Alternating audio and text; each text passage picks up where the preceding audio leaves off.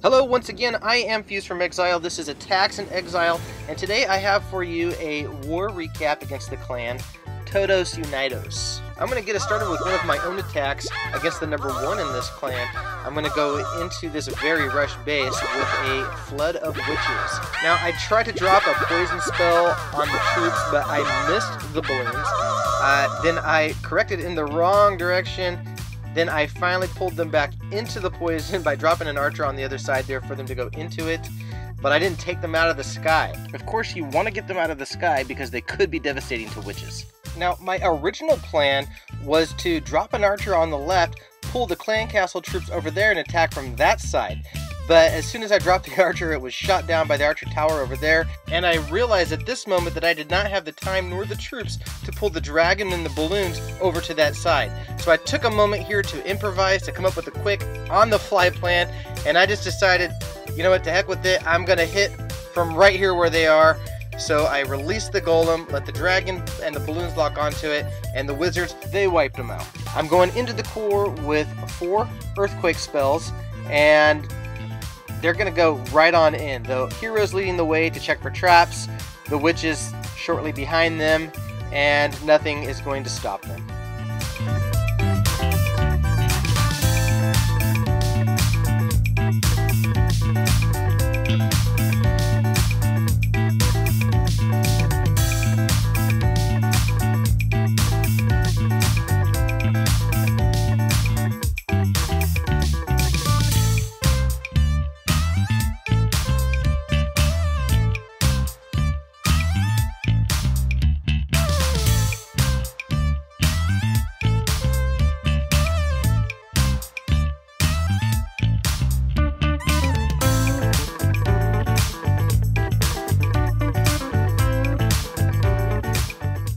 I may have underestimated this base a little bit. The town hall went down pretty easily, but I struggled to get the 50% here.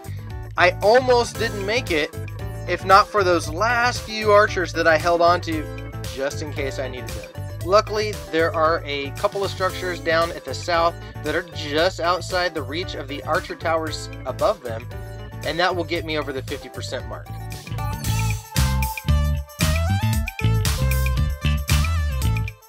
Here's another one of my attacks. This one is a 5 golem go whiz. I open up the second and third layer of walls with an earthquake spell. I'm going to break open the top, and the golems are going to naturally follow that line of defenses right to the town hall. You've got the archer tower to the cannon, to the air defense, to the mortar, to the air sweeper, to the inferno and crossbows. There's nothing distracting them to make them go into either of the other 2 directions.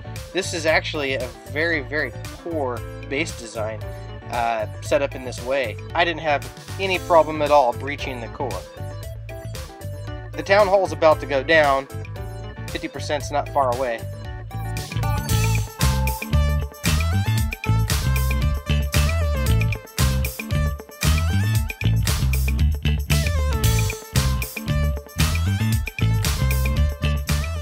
The design of the walls, that's a pretty popular design, but most of these bases don't create a line going straight into the core with defenses. And there's the second star. The base design made this one pretty easy for me. Thanks a lot to you, Angelito.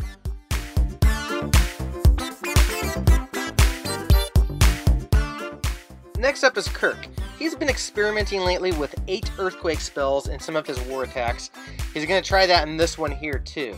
Now, he's going to drop the earthquake spells on the left and the right of the core, but he's going to enter in from the top. Personally, if I were dividing a base with the line going through horizontally, I would go in from the left or the right. He chooses to go in from the top. Let's see how that works out. Alright, now Kirk is also using a flood on this attack. He's going to take down those walls in the center, open up the core, and the witches and their skellies are going to pour right in.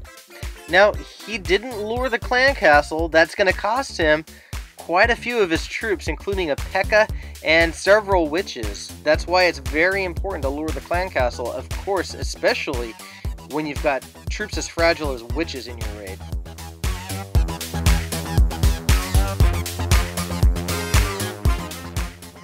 never manages to kill the dragon, that's going to cost him a lot of his troops, and he just may have trouble finishing this one with 2 stars. Let's see how it ends up.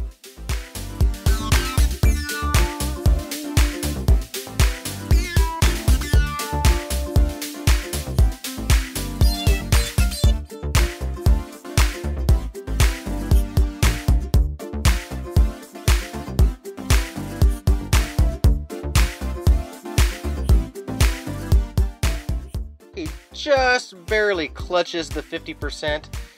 Kirk, nice effort.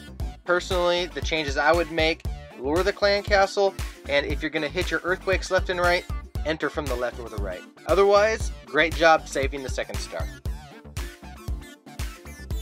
Next up is Hard.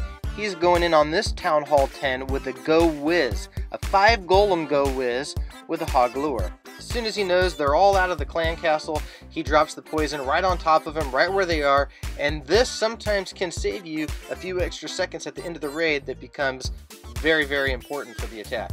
He's going to begin dropping his golems, allowing the dragon to lock onto one of them, and then he will take it out the rest of the way with wizards. With wall breakers, he opens multiple entry points in the outer wall, and he's going to use 4 earthquake spells to get into the core.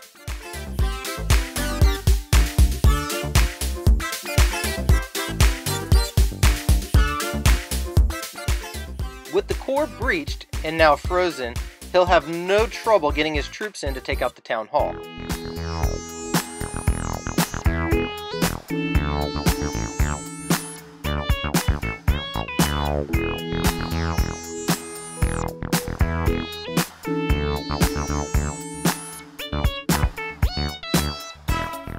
Boom, town hall down, boom, 50%, both stars locked in tight.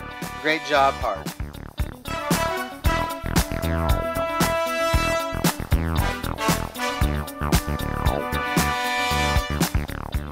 Next up is Spaceball with a quad lava loon attack. This was a cleanup attack, and he knew exactly what was in the clan castle. He uses his Barbarian King as a tank to absorb some of the defenses to help his balloons get through into the base. It's important to note that he goes in on the opposite side of the clan castle, but I'll come back to that in a moment. Notice how he goes in from behind the air sweepers. That's really helpful in getting a 3-star on this style base. Now you may be wondering, why are there no clan castle troops in this attack? Well, this is a cleanup, and he knew that there were ground troops only in the clan castle. Now, while Valkyries may do very well on defense, they're not the best idea to have by themselves because they can't do anything about an air troop. And being that they won't defend against an air troop, they won't even come out of the clan castle. And that's why it was smart to start the Barbarian King on the other side of the base. Now, imagine if the Barbarian King would have triggered the clan castle and some Valkyries would have come out of it. Well, they couldn't do anything to the rest of his troops, but they could slow them down by distracting them. If a balloon is going after a Valkyrie instead of a builder set that's off in the corner, that could be the difference between 99% and 100% on an attack. Spaceball, great job on this one.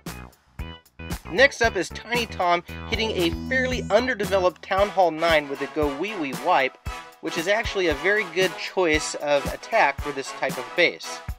It has a lot of open space, which makes it a great candidate for a witch-based attack.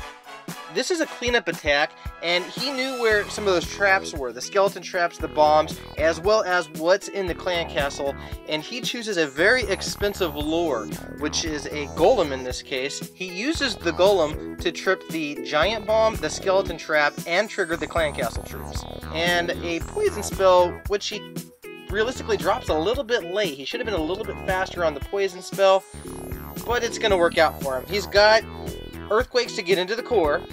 Finally, after breaching the inner walls, some of the wizards, along with the Archer Queen, take down the dragon and the balloon.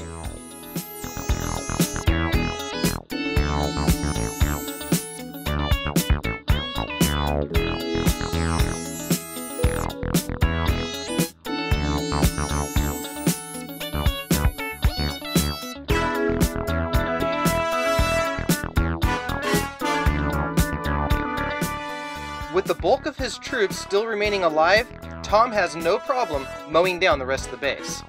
Tom only stayed with us for a few wars before leaving.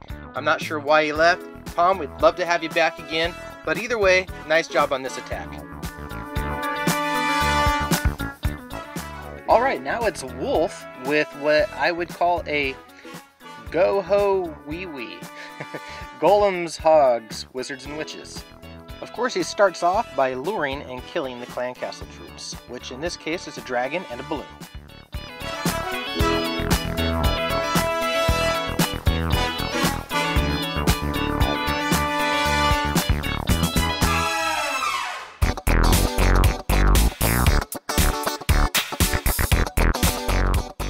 He goes in on the left with a go-wee-wee and sends the hogs in from the top right clockwise around the base.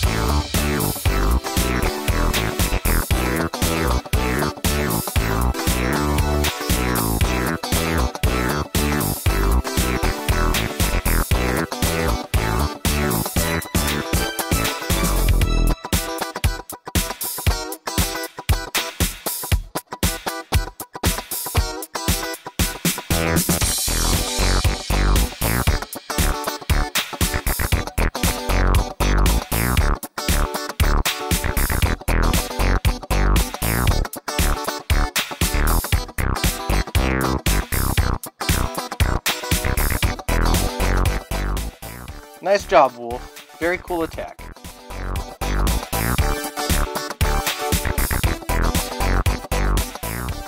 Now it's Rack's turn. He's going in on a Town Hall 9 with a go-wee-wee.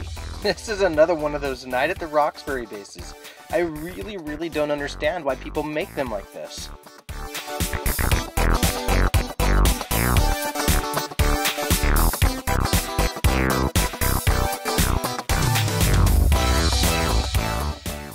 He sends 2 armies around the base in opposite directions and a kill squad in toward the core.